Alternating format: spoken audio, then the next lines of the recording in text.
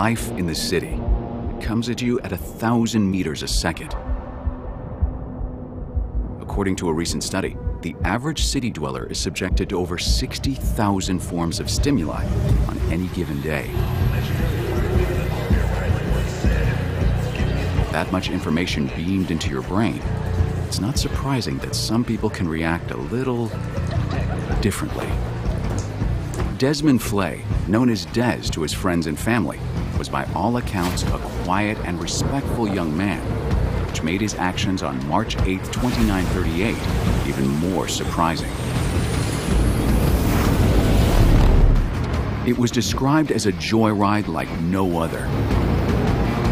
A high-speed chase in the skies that covered several hundred miles of dense urban airspace. Within an hour, he had thousands of adoring fans who watched the authorities scramble to catch him. But Des saved his best surprise for last.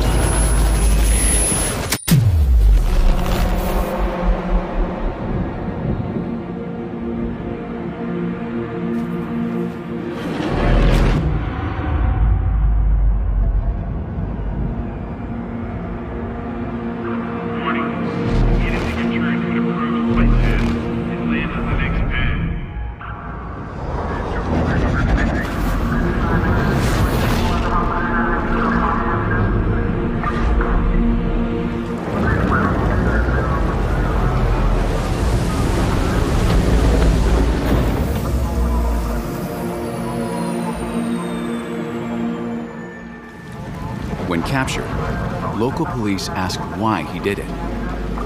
Des reportedly took a look around, smiled, and said, "I just wanted some peace and quiet."